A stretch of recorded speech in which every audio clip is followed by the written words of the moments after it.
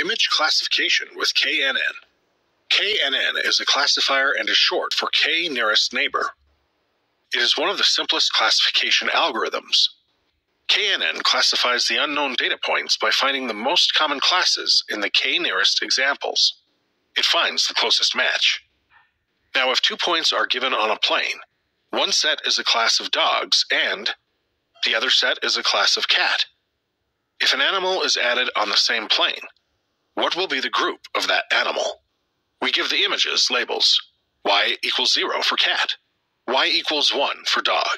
We will concatenate the 3 channel images to a vector, or you can do the same for grayscale images. In the video, we will use 2 dimensions so we can visualize what's going on. Let's use a 2-dimensional space to represent the images as vectors.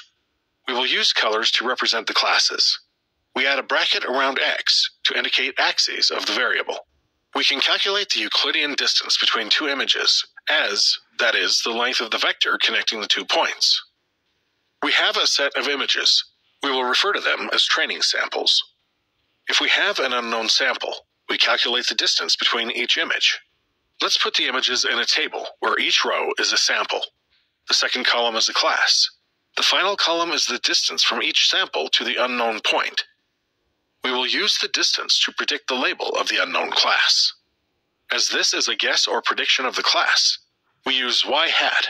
The hat means it's an estimate. We calculate the distance from our unknown sample. We find the nearest point or nearest neighbor. We assign the label to the unknown sample. We sometimes call this a model. KNN is simple to code yourself, or you can use a software package like sklearn. We repeat the process for the next unknown sample. How do we know if the model works? Separating data into training and testing sets is an important part of model evaluation. We use the test data to get an idea how our model will perform in the real world. When we split a data set, usually the larger portion of data is used for training, and a smaller part is used for testing. For example, we can use 70% of the data for training. We then use 30% for testing. We use a training set to build a model. We then use a testing set to evaluate model performance. When we have completed testing our model, we should use all the data to train the model. Accuracy shows us how good our method works. That is, the average number of times our model got it correct. Let's use the following table to calculate accuracy on some test data. The first row in the table denotes different sample numbers. The second row shows the actual class label. The third row is the predicted value, and the final row will be 1 if the sample is predicted correctly, or else it will be 0. We count the number of times the prediction is correct.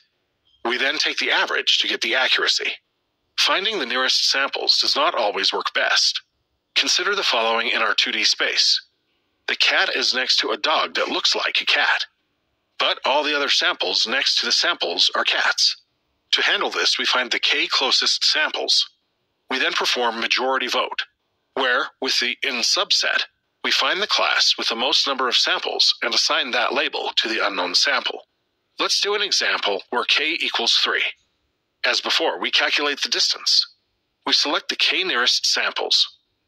As there are more red samples, the new label is assigned to the red class. Let's see how to select K. We use a subset called the validation data to determine the best K. This is called a hyperparameter.